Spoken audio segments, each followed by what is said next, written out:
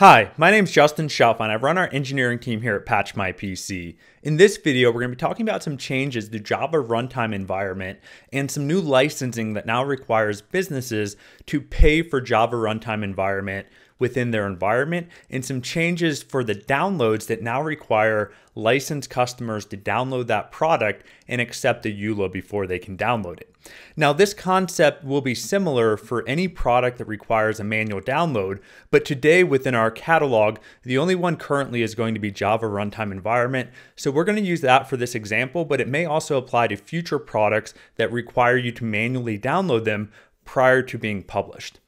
So what we can see here is that we have the Java download. Now, since this is now a paid license app, you're going to have to manually download this offline and provide it within our publishing tool.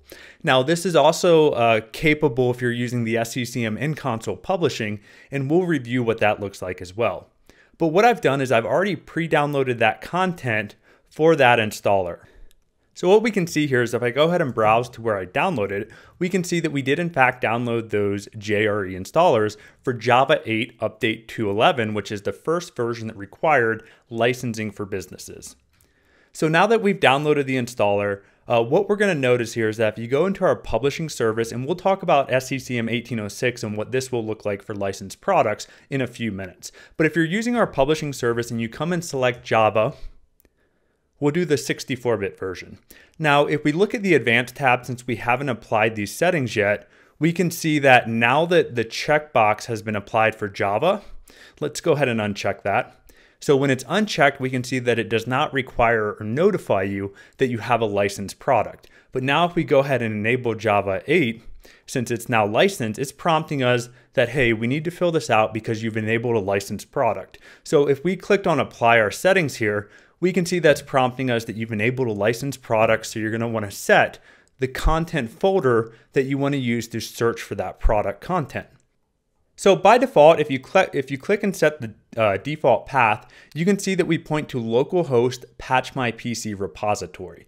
The reason we do that is so that we can be compatible if you're using the SCCM 1806 publishing option, where it can be a specific path that any customer could use for licensed content.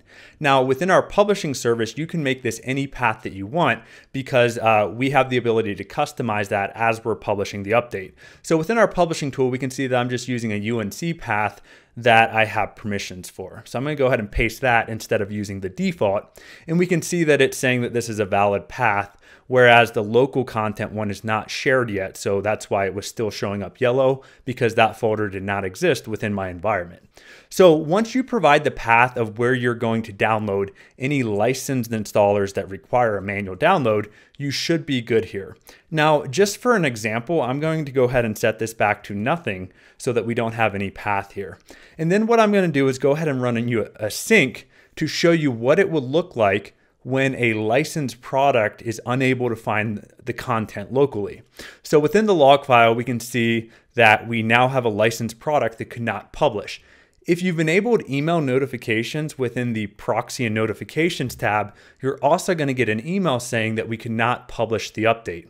So if we go ahead and look at that email, we can see here that it's saying we were unable to publish Java 8 Update 2.11 because the content cannot be found in the local content repository. So this will just let you know, like, if a new version of JRE comes out and you have not previously downloaded the content prior to our publishing service running, you can at least get notified to say, hey, you know, if we want this Java runtime update, we need to download that installer into our path in order for it to be automatically published. So let me come back to our service, and we're going to go ahead and paste that path back in. And if we do a quick look, we can of course see that we've downloaded the installer files that are being referenced for that specific update.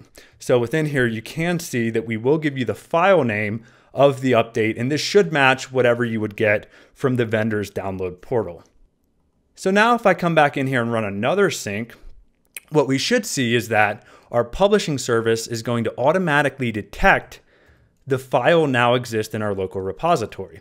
We will also validate the hash of the file, so it will still need to match with what the vendor provides. So you couldn't just put any file name here. We of course still have the security checks that it needs to match with what's actually from the vendor. So I'll pause it while this publishes and we can validate everything looks good. So we can now see that the update did successfully publish. If I come back into my SCCM console, I have performed a software update point sync, and we can see that the 64-bit version that we enabled through our publishing service is in fact showing up with full content within the SCCM console. Now, if you're not using our publishing service and you're publishing directly using the third-party software update catalogs feature that we can see here, we need to describe how that process would work as well. So what we can see is that if we look in here, we've already added a catalog that's going to download our Java update, and we can in fact see that the synchronization has already occurred, and we can see that that 32-bit version of Java is still showing metadata only. So what would happen in the event that this is a licensed file that we can't publicly download? If you went and tried to manually download that installer and you look at the SMS ISV sync agent log, so let me go ahead and look at my server logs, and you're going to want to take a look at the SMS ISV sync agent. This should show up any second now. There we go. So we can see it was just created. So if I go ahead and open that up, we can see what's going to happen is it's going to be unable to download the installer because it's pointing to a local path. Now, what we had to do in order for us to enable the local content feature that would allow all customers to use this capability, we needed a generic path that we could use for SCCM. So what we can see is that it's pointing out to a shared folder on the device that's running. So we can see that it's pointing out to this Patch My PC repository folder. Now, this is of course failing because I haven't created a shared folder that contains that Java installer. So what I'm going to do is if I look at my machine, I have pre-created a folder under my content drive called Patch My PC repository on this J drive.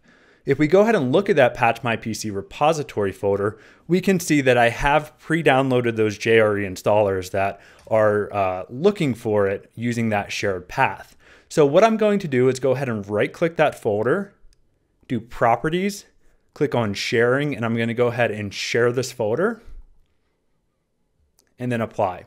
The default permissions will probably work okay, so everybody will have read control. Now, this would have to be on the site system running your WSUS or software update point within Config Manager because it's going to be looking at that local folder when it's performing that content download.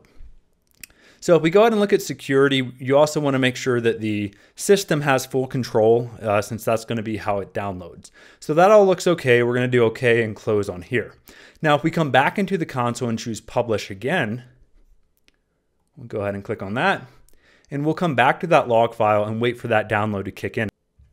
All right, so this time around, now that we have that folder shared out correctly for our Patch My PC repository folder, we can now see that within the log file, we did in fact download that from the local share that we have the JRE installer for. Now, it is important to note that if you are using the SCCM 1806 in console publishing, there's no way to customize the folder name. It needs to match exactly what the folder name is within the actual update schema itself. You can't have a custom folder like we have the ability to do within our publishing service because we can dynamically detect whether it's an offline installer, and we can look at that option that you can change as a custom path.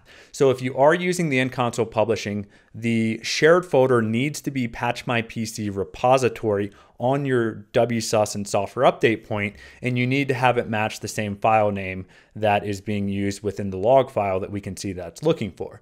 So now that the download worked successfully from the UNC path, we can see that it did successfully publish. So if we run a software update point sync within our console, we should see once that sync completes that the update then shows up as full content and you can deploy it as normal. All right, so our update point sync was successful. So if I go ahead and refresh, we can now see that both of these updates, so the first one was published using our publishing service, and then the second one, we just used the in-console option to publish with full content. I hope this video was helpful, and this feature should allow us to start opening up additional products that we couldn't support before due to offline downloads and products that required a licensed portal to download. We should be able to start accounting for those applications within our service with this new capability that allows us to use the offline content within our publishing service. I hope this video was helpful, and thank you for watching.